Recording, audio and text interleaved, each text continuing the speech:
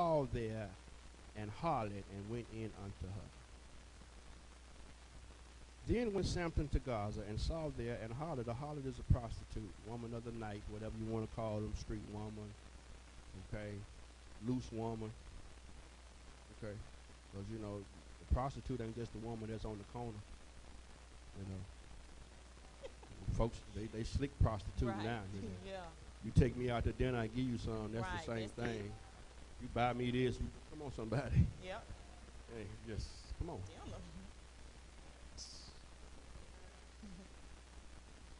Yeah. Yeah. It's the day it happens.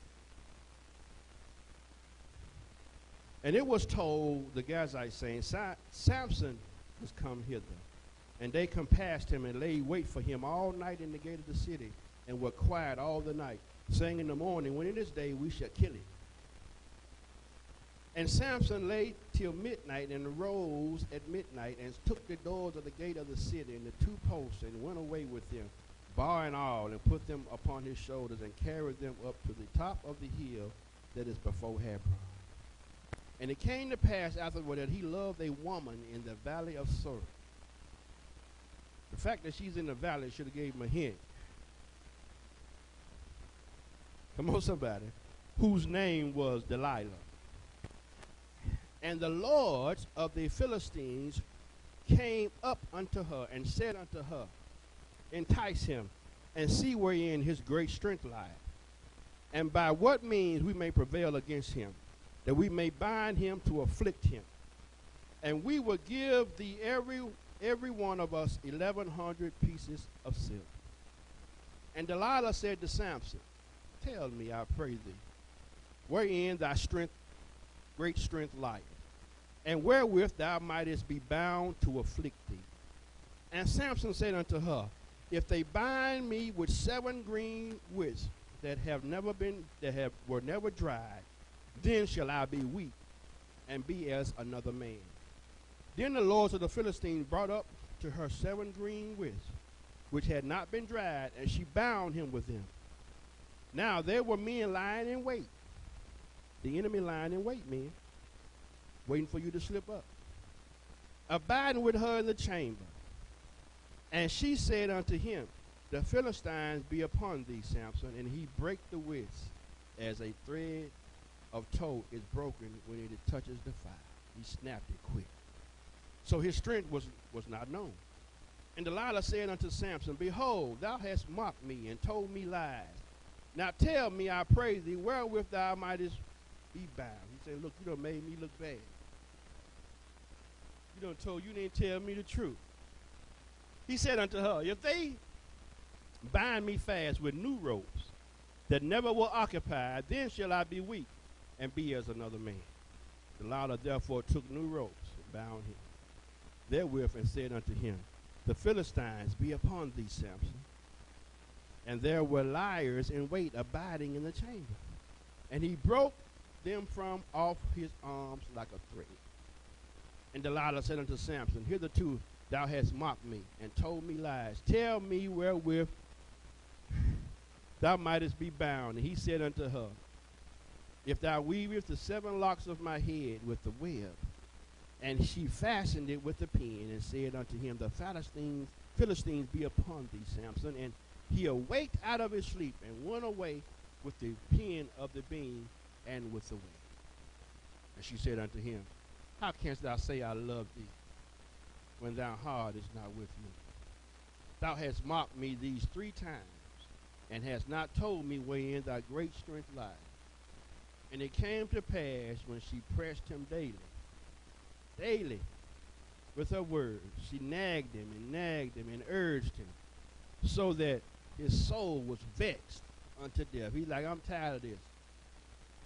Enough of this. She broke him down. Come on now, don't think these women can't break you down, man. I'm trying to tell you something. You keep playing around, flirting around, you mess around, and you're going to be caught up in something. Don't think they can't break you down. Don't think they can't get to you.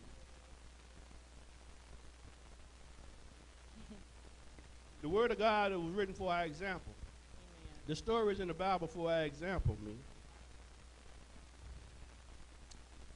Verse 17, that he told her all his heart and said unto her, there has not come a razor upon my head, for I have been a Nazarite unto God from my mother's womb.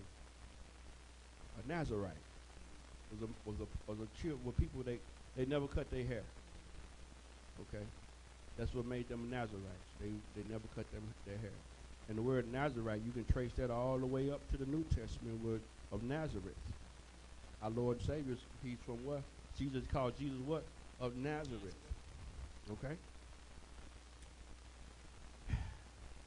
He says, if I be shaven, then my strength will go from me, and I shall become weak and be like any other man. Well, he's told her the truth now. Verse 18.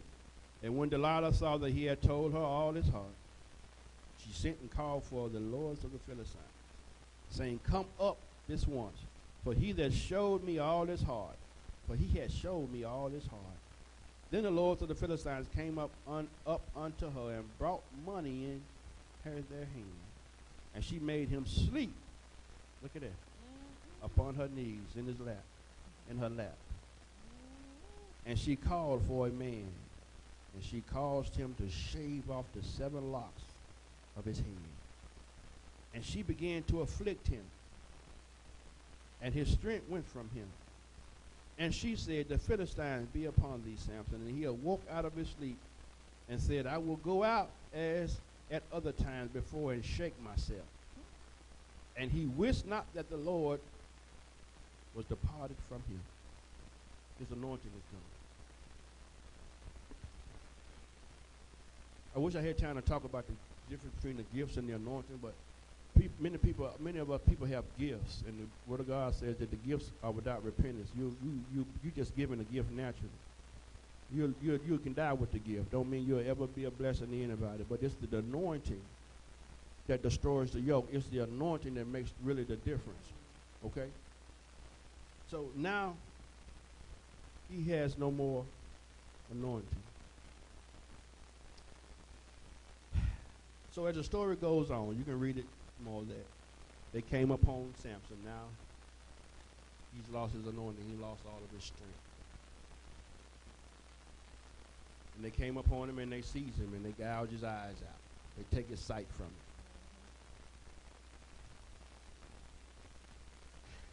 And they afflict him as they want to do. They make him do their work for him. You know, they persecute him and they afflict him. And all this happened because of Delilah. This was the strange woman. The strange woman. And once they get the secret to your anointing, then they're able to control it.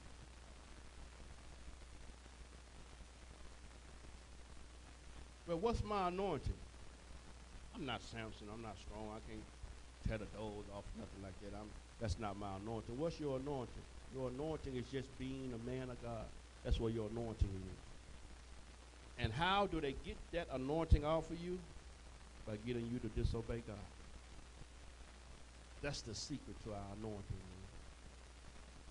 A woman can get you to disobey God, that anointing will come off of you. And when that anointing leaves, guess what? The enemy can come in and do what he wants with you.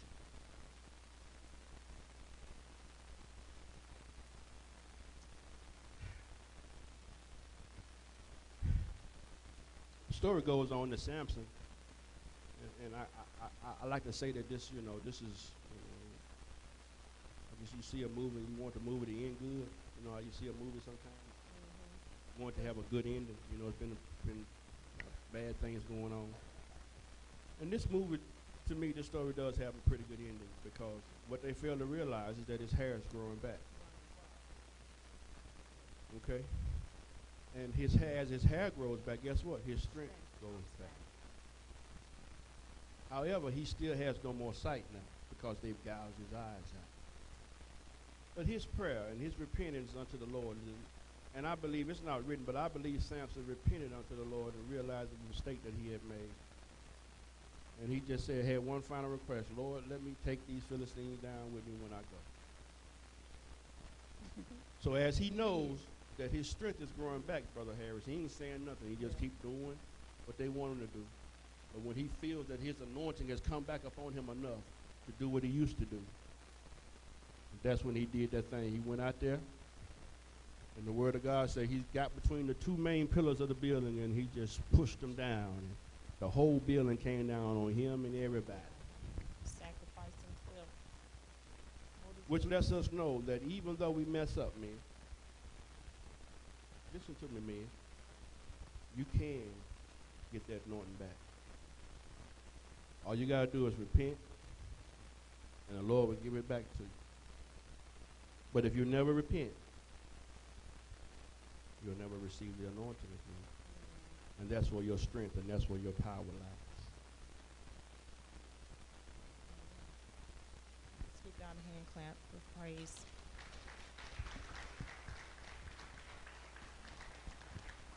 And we realize that we have more single people here than married. And that's sad. And with that being said, that we know that a lot of, I'm going to talk, he talked about the men, I'm going to talk about the women just from a practical standpoint. Women love, they want to be loved. I want to see the hands of females here who do not want companionship, true companionship. There are none. Because all women want to be loved. And it was studies done that says that a lot of female girls, they fall into the hands of the wrong guy because they didn't have a father in the house. I beg to differ. Amen. I didn't have a father in the house, but I do have a good godly man. Amen. You know, statistics are true to a certain degree. They really are. But I find it that a lot of times when a female doesn't have a male figure in the house, they call a father, they're looking for love. They're looking for that fatherly figure in someone else, and they gravitate to whomever. A lot of times they fall prey and victims to the wrong kind of man because they want love so bad.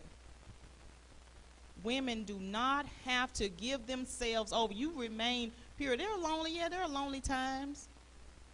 But we know that God said he with us always. And nothing wrong with being lonely. That's the emotion. That's how he made us. We're an emotion. We have that softer side. We love hard. We love hard. And we want to receive that same love that we give. It's true. But God, he'll give it to you, but he wants you to wait. He preparing. Don't just fall, because he has a special somebody just for you. But a lot of times we just go for anything. I know it. I grew up high school. I can only imagine. There's a song. I can only imagine. I can really only imagine, because I'm not in the school system, but I hear things. I know what we did in school. And it wasn't, we didn't have this platform, people teaching you, you know, you see it on the little gruff, the dog on the gruff, just say no to drugs. But they didn't talk about sex. They didn't. But we have it here. And I hear the things that's going on in the schools. I'm going to get to the grown folk, but in school, what they're doing in school, I know what we did after the basketball game. Can't wait till the prom. I know what we did. Behind the bleachers at the football game. Do they still do that? I don't know. But I want to believe that it gets wickeder and wickeder. Is that a word? Wickeder. They still do it. Amen. They say still going on. But young women, come on. Young girl, I'm going to start with our young girls. Stand up, young girls. Most of them on the back row. We should have put them on the front. You know what? We should have put them all on the front. Young. Look at all these young. I don't want to call you out. Okay, amen. Okay, give God. Now, we have youth conferences and youth come. Y'all have to be shy. You can look at me. Pastor just said I was cute, so y'all can look at me. You know, some people it's hard to look at. Okay, but you can look at me.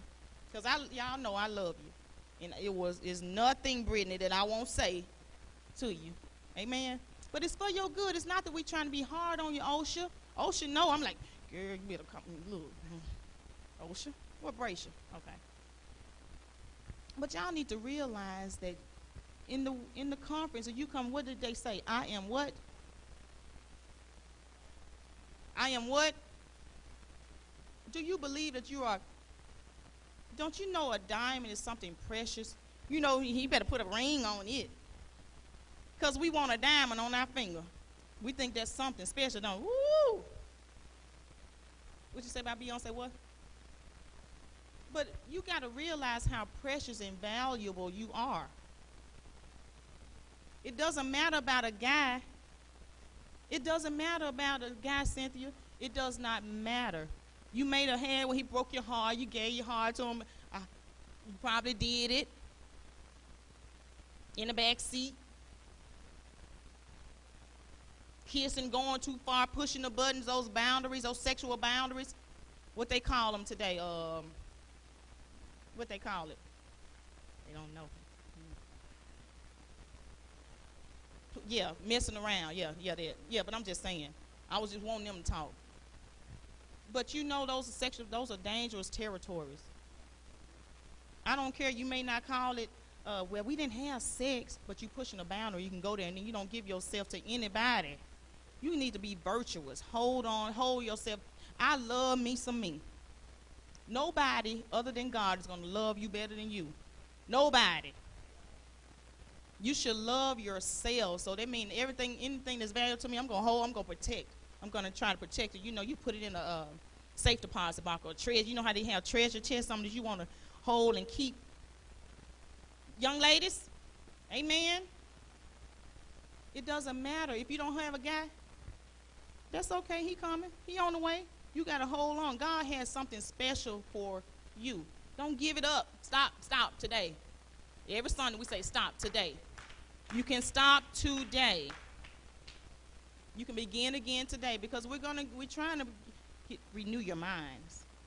Purity. That's where we're going from because we're going to have a purity ceremony, young ladies. And if the Lord hadn't spoke to your heart, we said, he that has an ear, let him hear what the Spirit is saying. He may not be speaking. Well, he's always speaking, but you're not always hearing. Amen? But you can stop. It doesn't matter. He might get mad, whatever. Let him. But one thing about it, he'll respect you for it. He will respect you for it. He does not, guys, do not respect a girl who is easy. They don't. He talk about you. That's what he does. And he let the other guys, his friend, know, man, go on over there. She easy. You can have a good time with her. He does not respect you. He talks about you. So it's not about all that. You better get some word in you. And we're not condemning. We're not judging you. That is not what this is about. We're just trying to give you some true word today. All this month is truth. We want you to be valuable. Realize how special that you are.